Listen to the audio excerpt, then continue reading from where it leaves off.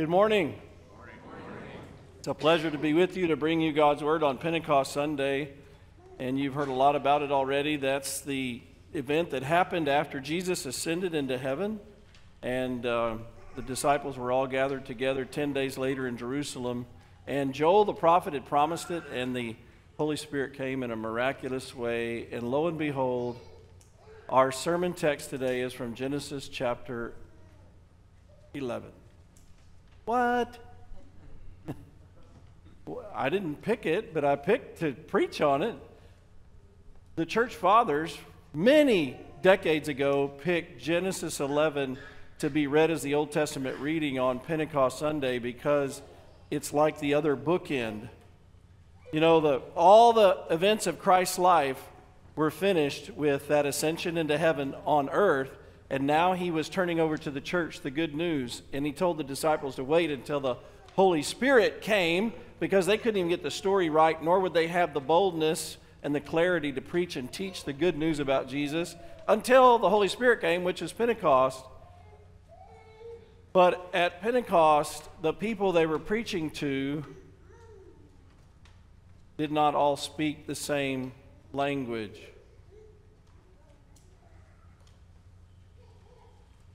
Have you ever traveled across Europe, gone from country to country, stood there in the airport at Frankfurt and you can't really read the sign about the flights, or scared driving down the highway because you don't know what that exit's all about, or been on the aisle of a grocery store here in Texas and heard 3 different languages, right? Imagine trying to share the most important message of all, and there's a language barrier. Just ask Pastor Dan about that. He's working in English, but then the English on the other end isn't really the same English always that we have. What's this all about? What's the connection between Babel, the Tower of Babel, and Pentecost? Well, you know it has to do with languages, don't you?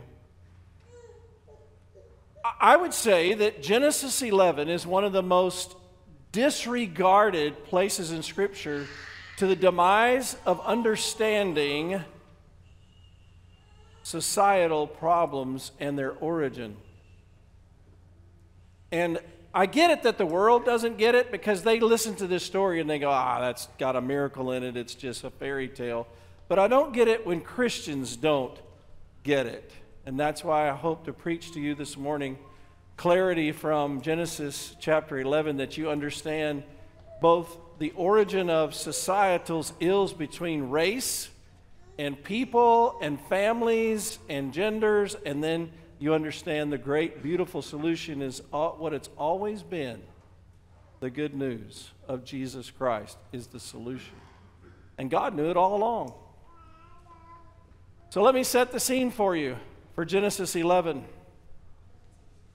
There was Adam and Eve, right, in Genesis 1, and then their descendants got so far off track that the entire human race was going to be lost to unbelief. There were only 8 people left that had a shred of knowledge of God. So God floated them away from everybody else, and he saved humanity from being totally lost in the darkness of unbelief. He saved Noah and his family. When Noah and his family got out of the ark, God told them, spread out, procreate, and fill the earth. And when you go, you fill the earth with the knowledge of me, the great promising creator, savior, sanctifier, who's going to send a redeemer someday. And when they spread out, and that's all in chapter 10 about how the families spread out, the way that Moses organizes things is he finishes a thought in detail, and then he backtracks in chronology to tell you some facts about the thought. Like Genesis 1, creating the world in 6 days, Adam and Eve are created at the end of Genesis 1. But Genesis 2 is the expanded story about the creation of Eve, right? It's not good for man to be alone. He backtracks. Genesis 10, well, this is Japheth's, these are the sons of Noah. Japheth's descendants who went up to Europe. These are Shem's who went to the central part of the world. These are the other sons, and they went that way to the east. For the moment, it escapes me. It's not Ham because he's the descendant of one of them. But you know what I'm talking about. So why did they spread out? Well, they actually weren't going to. That's Genesis 11. They weren't going to. God made them spread out. And this is the part that I want you to know, dear Christian friends, that so many Christians disregard, don't listen to, don't factor it in when they're listening to the news about societal problems and the battle between countries, languages, peoples, races, genders, and all those things. But you're going to factor it in because you're listening to the holy word of God. And Pentecost is going to factor in even larger than the story. So let's go to it. It's Genesis chapter 11. There was a problem in humanity that's very common, and it runs deep in the heart of everyone since Adam and Eve decided they could eat from the tree themselves and be wise. Now the whole world had one language and a common speech. As people moved eastward, remember the ark was somewhere on the mountains of Ararat, so up in Turkey. So as they moved eastward from there, they found a plain in Shinar and settled there. This is where modern-day Iraq is. It's the plain between the Tigris and Euphrates River. It's Babylon in the days of the Bible. They found a plain in Shinar and they settled there. They said to each other, "Come, let's make bricks and bake them thoroughly." They used brick instead of stone and tar for mortar. Then they said, "Come, let us build ourselves a city with a tower that reaches to the heavens, so that we may make a name for ourselves. Otherwise, we will be scattered over the face of the whole earth." A couple big things to notice. One, you wouldn't really know without doing the work just to read around at what people have studied about the historical setting. Baking bricks in a kiln or in even a primitive kiln was not something that was as common. They had discovered in these, as their technology advanced, that they could make better, more beautiful, more solid bricks by kilning them, not just sun baking them out in the sun. And when they said, "Let's make a city for ourselves," undoubtedly, because all over the place there are ruins from that era, it was with a city wall around it. And most of the little cities had some kind of tower in them. They weren't being entirely apart from their culture, but this is the beginning of that kind of thinking after Noah and his family got off the ark. And what did I tell you that God had told Noah and his family? Spread out and fill the earth. They weren't wanting to spread out and fill the earth. They wanted to settle down. They wanted to make a name for themselves, and they wanted comfort. When God calls for us to live for Him, usually seeking comfort based on our own wisdom is not in the equation. Seeking comfort in Him and His promises and trusting Him and going on the pilgrimage that He gives you puts us on the great adventure with God. They were having none of that. All human ventures apart from faith in God end up in an atheistic, humanistic centered venture. And it was all about them as the human race. And it seems innocent enough. This is what's kind of powerful and beautiful about this story. It seems innocent enough because this isn't about rape, murder, right? Exploitation of other people, human trafficking. It's building a city and living in it and taking care of your families. It's like the Declaration of Independence. It's the divine right for what? The pursuit of life, liberty, and the pursuit of happiness, right? So this is good stuff. God, no, it's not good stuff, because it wasn't my plan for you, and it doesn't factor God in at all. It's all about you. This is the law, what I'm teaching you, that God is showing us in this story for us, quote, good people, end quote. because even good people are sinful, self-centered, self-absorbed people who want to either make a name for themselves or to avoid making a bad name for themselves. And we all have it as humans. And at the very rudiment of society, when there was only one family and it was growing into now a tribe, they were expressing it very rapidly, just like Cain had in the family of Adam and Eve. And we all have it. So let's just, for a moment, use that we all have it as an illustration.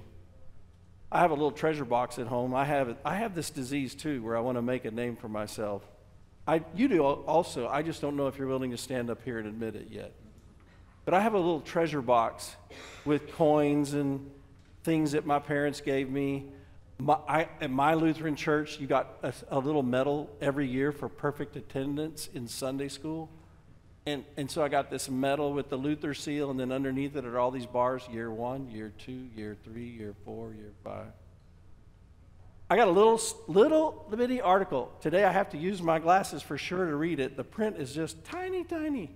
From the back of the Garland Daily News that says, 55-yard run TD, Donald Patterson.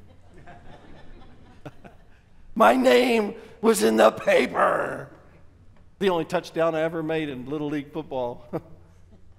Saved it. Still know where it is. I could preach about it up here. Next to that, wouldn't fit in my old treasure box, I have the only home run ball with all my teammates when I was 10 years old, the only one that I knocked over the fence. I'm 59 years old. I don't want to lose that ball. Made a name that day for myself. Here's a better one. This is really funny. When one of our boys play in high school football, every now and then the Round Rock leader, by the way, newspapers know this. If they put your names in the paper, you'll buy their newspapers. I read that in an article about making things sticky. Newspapers that really work are the ones that put a whole birthdays, and obituaries, and kids, and girls playing volleyball, and whatever, right? So the Round Rock leader, came out every Saturday morning. I'd go get my coffee at Starbucks, and I'd go over to the 7-Eleven or the Valera station there in Round Rock, and I'd look to see during football season if they covered my son's football game. I mean, maybe his name's in there somewhere, maybe a picture, right? I remember one time somebody called me and said, hey, he's in the Round Rock Leader this morning, and I went over there, and they were sold out. What happened, I said. She said, some guy came in here and bought 5 or 8 copies. Later, I was talking to Mark Finsky. His son played the same year, different high school.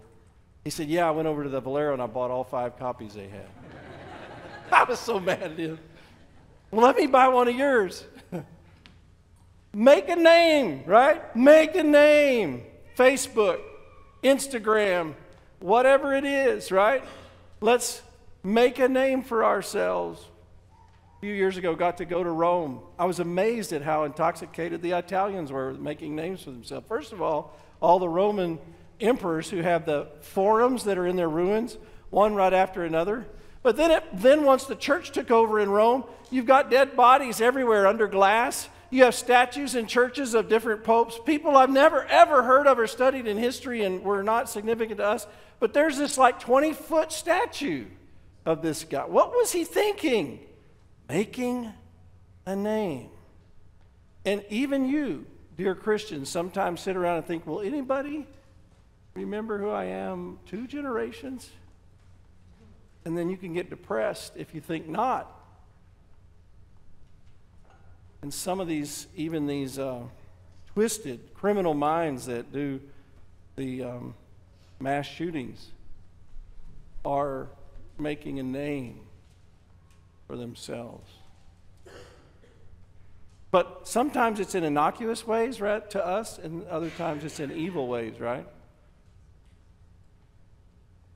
And God said it all smacks of hell. It's all dark. It's all humanistic. It's all man-centered. But he loves us. When he saw with Noah that it was going to take the last family out, then he folded up the game board and said, if you're not going to make a name for me, you're going to make it for yourselves. Because my name saves everybody. Your name doesn't. He folded up the board and flooded the earth. But not this time. Not right after he had flooded the earth. would he flood it again. This time he did something different. He messed with our nest. He came down and saw what they were doing, and look what it says. But the Lord came down to see the city and the tower and the people were building. And he said, if, as one people speaking the same language, they've begun to do this, then nothing they plan to do will be impossible for them.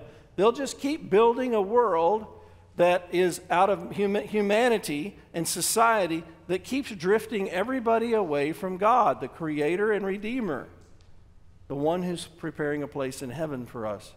Come, let us go down. What do you think the us is? Father, Son, and Holy Spirit? Best guess. Let us go down and confuse their language so they will not understand each other. Wait a minute. God decided there'd be different languages to make a mess? Yes.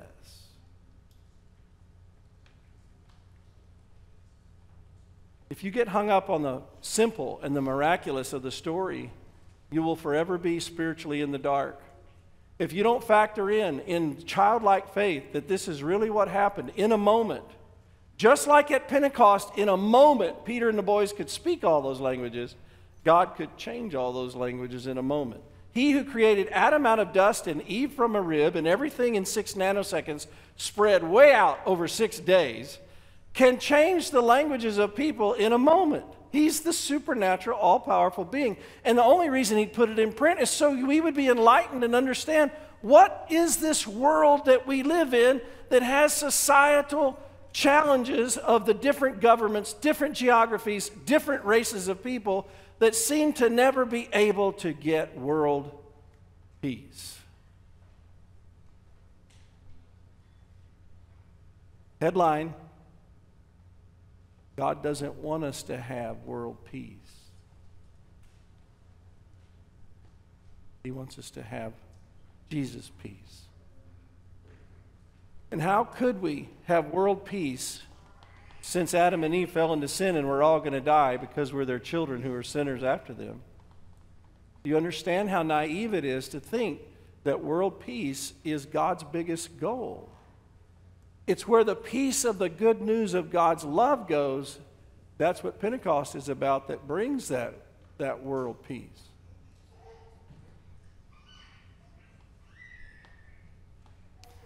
So God changed their languages. Well, immediately they begin. Languages are how you organize your thoughts and your culture. Everything is kind of plays into it. And so they look at life different ways. They say things different ways. They understand things with different sounds. And immediately there's this complete breakdown. Exactly what God wanted to stop the humanistic, man-centered plan to have heaven on earth. So verse 8, so the Lord scattered them all over from there, all over the earth, and they stopped building the city. And that is why it's called Babel, because there the Lord confused the language of the whole world.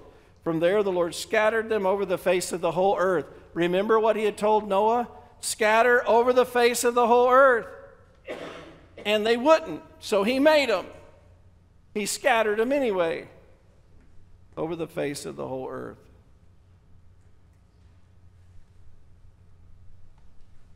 If you would go to slide 4, Megan. There's that verse I keep quoting. God blessed Noah and his sons, saying to them, be fruitful and increase in number and fill the earth. Now I'm showing you from Psalm 113, which comes later in the Bible, but it's the heart of God. From the rising of the sun to the place where it sets, the name of the Lord is to be praised. From the rising of the sun to the place that it sets, the name of the Lord is to be praised. What's God's goal for humanity? That anywhere he would come down on the earth, there would be people who are spreading the knowledge of God, who are speaking accurately in his name, who are leading others to trust in his love and his plan and his Savior, who are worshiping from a heart of thanks and not a heart of trying to earn his favor. There God wants his name. What's his name? This is an interesting little sidebar on this whole story of Babel.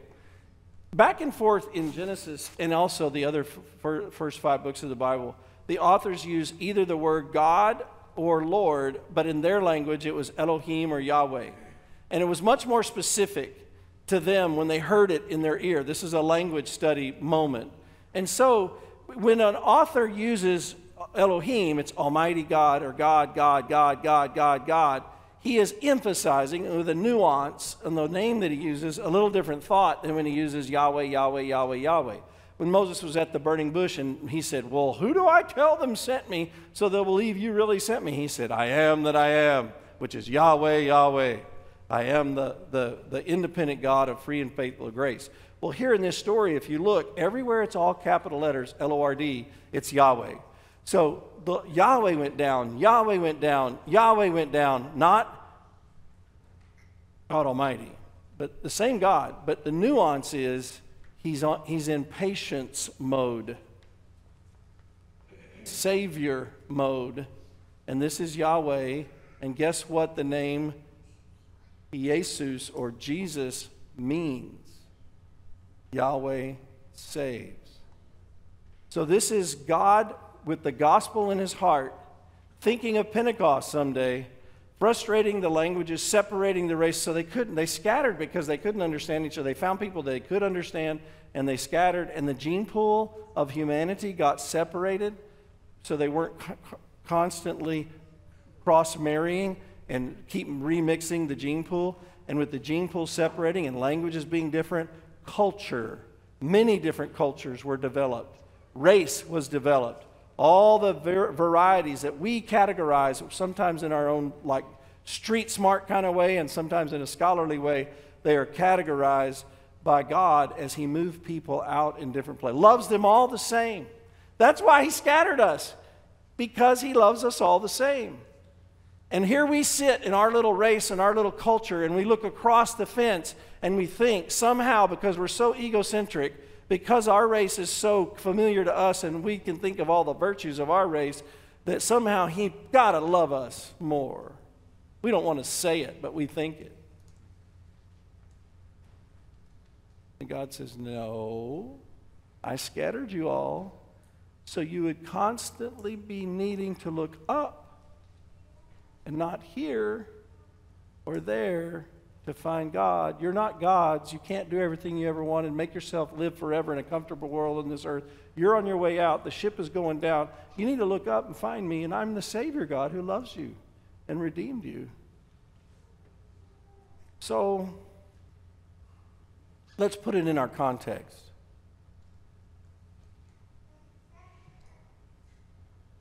Have you gone to the gas pump, whether you're right or not, have you gone to the gas pump and paid that $4.30 a gallon and thought, that Putin? Or something like that?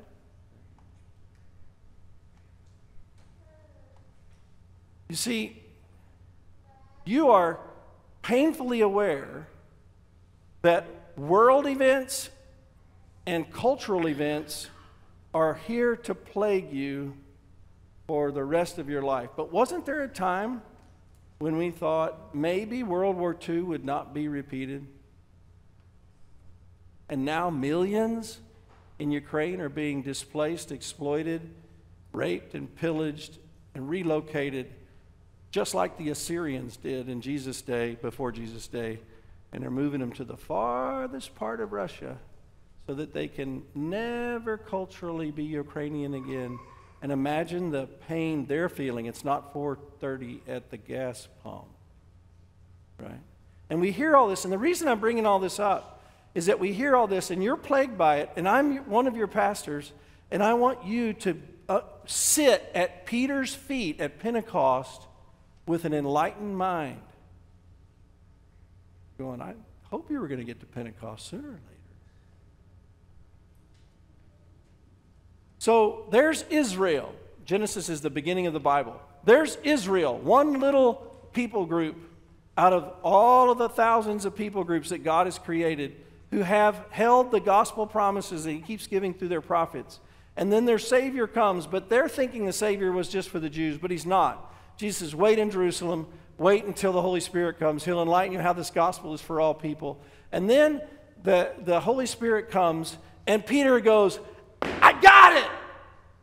Jesus was crucified for all people. Everyone. This is what the story of empty nets and full nets and you'll be fishers of men was about. This is, I got it. I got it. And all these people are coming for Pentecost back to the Jerusalem. There's a temple in the middle. It occupies most of the city on the east side, and pushed by God and able. This is a cultural thing that until you read the story of Pentecost, really none of us think about it very often. And all the stories of Jesus in the temple teaching people, you don't hear about it. But you do at Pentecost.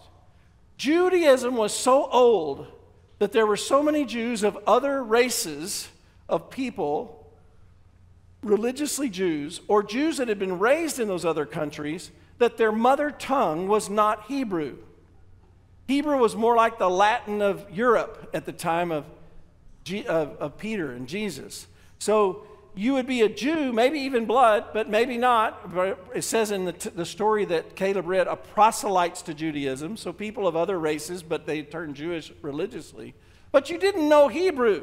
So you go to the temple, and it was like for many centuries, what Westerners would do when they'd go to the Catholic Church, and it was all in Latin, but they really didn't speak Latin. You were there to go through the motions because you were a respectful, believing Jew, but you didn't really understand everything that's going on. Peter's part of that culture.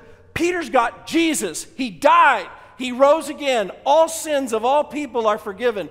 He rose from the dead. We're all dying, but we're going to rise again someday. Our soul and our bodies are going to come back together. We're going to live forever. I got to get the word out. Oh. Everybody that comes here has a different language. So he opens his mouth, and so did the other 11. And when he speaks, he's completely in cultural harmony. He's completely in racial harmony. He's completely in language harmony with the person he's talking to. And he has a motive that's completely pure for them, and they have a motive that's completely pure in listening, and he tells them about their Savior.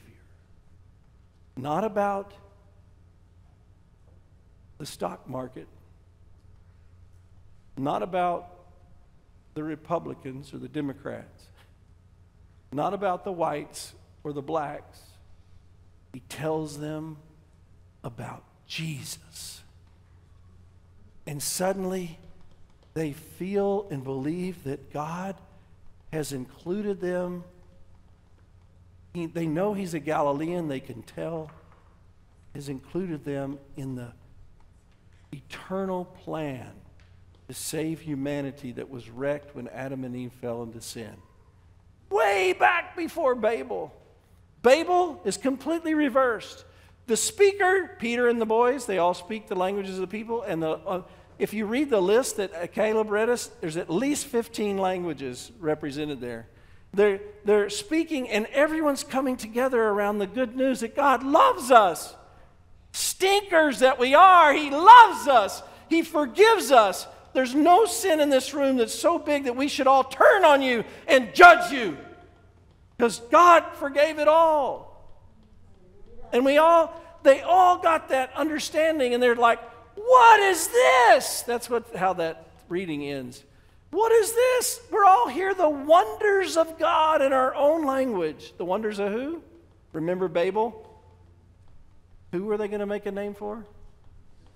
Themselves. And God thought, oh man, you might find your name in the paper, but it's worthless. Make a name for me, and I will save everybody. Make a name for me.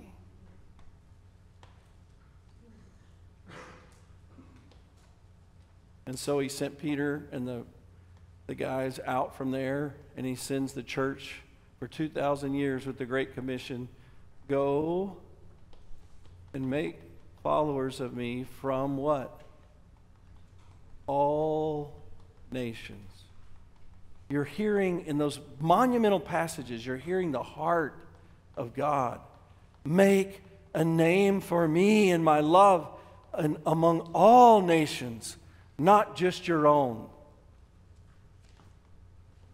And the highest, this is the thing for Christians, and I'm preaching to Christians. There's very few, maybe not one unbeliever in this room. The highest calling for every Christian is to give the wonders of God to people that you can in this generation before you're no longer here. To reach across every wall, every line, every situation, and bring the wonders of God to them. It is not about you, dear person, and it's not about me. It's about making a name for God. We call that pilgrimage. And they wanted to make a city for themselves. Remember that? And the city would be a place of comfort. A house. You know, Peter and the guys, Jesus modeled it for them. They were missionaries. You and I are not necessarily missionaries in the sense that we live like a nomadic life geographically. We all have an address, right? Majority of us in this room are owners of the address. Doesn't matter if we're not. We all have a spot. We all have a space. We make it our own, right? But it's really important, especially in American culture, that we recognize that isn't really God's goal, although it might have been the Declaration of Independence goal for Americans. It's not God's goal for the Christian, that your highest pursuit in life is the pursuit of your rights and your happiness. Your highest pursuit is for God's name and souls. Only the Word of God and souls last forever. And your highest sense of joy and satisfaction and meaning and value will be, if you're in sync with what the Spirit is teaching you, will be when you are part of the spiritual preservation and salvation of souls. Your children, your friends, your acquaintances, your fellow church members. When you know you're in the center of God's heart, the one that looked down and said, it's just not about your names, and you're about God's name, and you are encouraging and sharing, then you'll have the greatest sense of spiritual satisfaction. Even if you're a slave, it says in 1 Corinthians 7.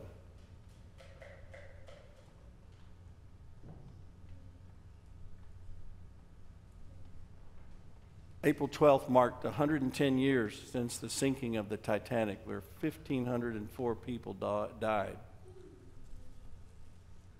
I want you to imagine for a minute that you are a shipmate, one of the men working for the Titanic, and the captain and his right-hand man are in the head where their headquarters is in the ship, and they know they've hit the iceberg, and they know that the ship is sinking. They call you in and they tell you, you have 3 things to do.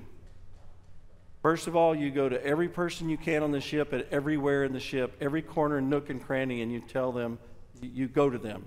Secondly, you tell them the ship is sinking. We are sinking. Do you know that one of the reasons why they had so many deaths is that they had so many people that didn't think the ship was going to sink? Yeah, it's not a secret, right? It's hard to convince people that the ship is sinking. Try to tell them the world's going to end. Yeah, bleh, they've been saying that forever. You're just one of those preachers, right?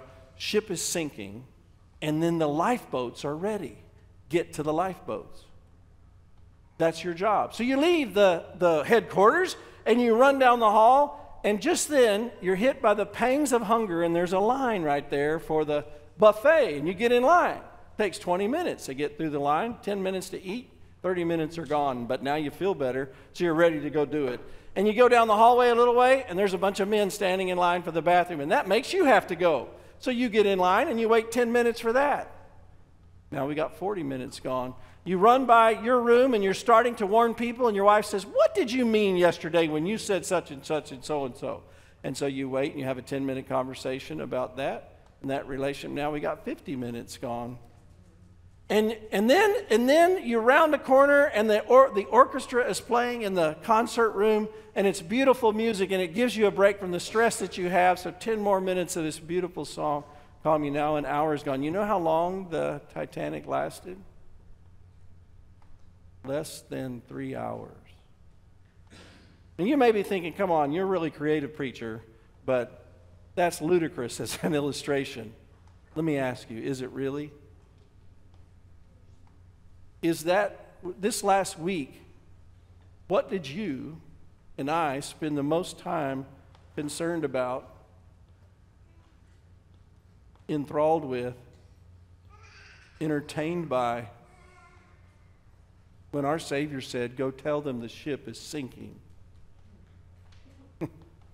How many hours will we spend watching other people live out fake lives when we could be ministering to other people?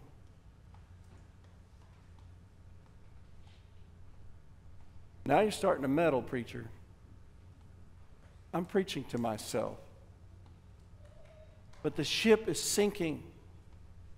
I'm 59. My dad died at 71. If he's the benchmark, I only have 12 years. I may not have 12.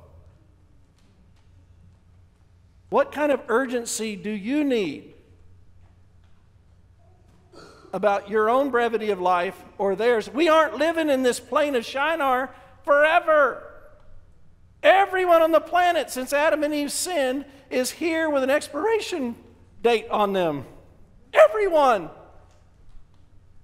If it's not the big one when the whole world is going to end, and it is, it's going to be the individual one. All I'm asking is that you listen to the Spirit of God and you not be complacent. Do not let the devil whisper in your ear, see there, you may not even be a Christian because you don't witness enough. That's hooey. You're a Christian because you believe in Jesus. God's a patient God. He loves you very much. That's why he would draw near to you on Pentecost and go, look, I messed up the world and then I brought them all together around the gospel. Look, I still want to bring the world together around the gospel.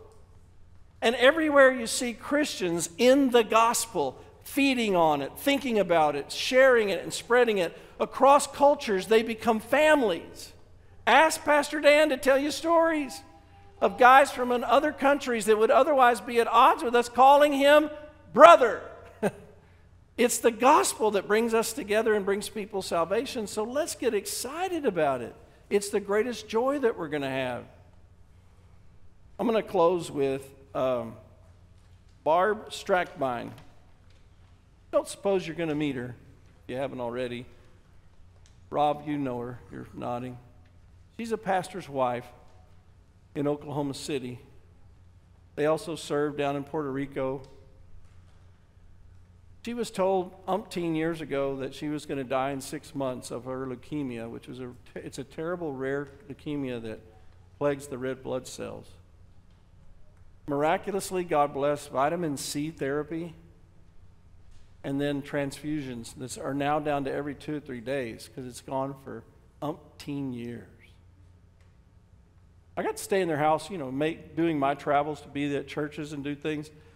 Bible verses on index cards all over the house. They raised 5 boys. Not all have stayed in the faith.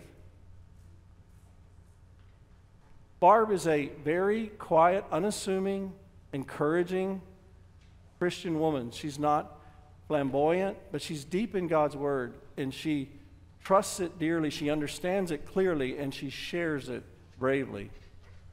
And her husband, Pastor John, was telling us about a text that she gave her family just a couple, 3, 4 weeks ago. And I said, hey, send me that text. That's very encouraging. And I started thinking about the urgency of Pentecost and this world is sinking. And I thought Barb would be a shining example of someone who left the captain's quarters on the Titanic and did what he was asked to do.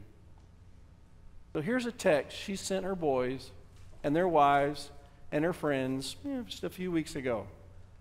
And she's in grave physical pain and health problem now. All the symptoms are off the charts. This is not done in the comfort of a pastor's study preparing for a sermon. Thank you, God, for remembering my name. This is all Barb.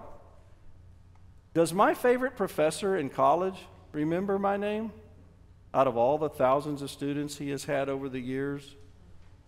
Do I remember the names of all the children I babysat for in my youth?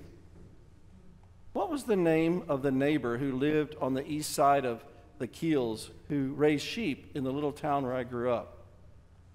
What were the names of my great-great-grandparents? I admit, I don't remember any of those names. But God, this is amazing. O Lord, our Lord, how majestic is your name in all the earth. When I consider your heavens and the work of your fingers and the moon and the stars which you have set in place, what is man that you are mindful of him, and the Son of Man that you care for him? Psalm 8. But now, this is what the Lord says, He who created you, O Jacob, He who formed you, O Israel, fear not, for I have redeemed you, and I have called you by your name. You are mine. Jesus said, I tell you, whoever publicly acknowledges me before others, the Son of Man will also acknowledge before the angels of God. I will never blot your name or that name of that person out of the book of life, but will acknowledge that name of that person before my Father and his angels. Anyone whose name was not found written in the book of life was thrown into the lake of fire, Revelation 20. Now, she's done quoting scripture. This is Barb again. So God is keeping track of everyone's name. Thank you, God, for remembering me as pure and holy because Jesus washed me clean with his blood shed on the cross. Lord, don't erase the names of any of my loved ones from the book of life so that I can be reunited with all of them in heaven. And then she says to her kids, I'm remembering you and your names, and I have hugs for you. Amen.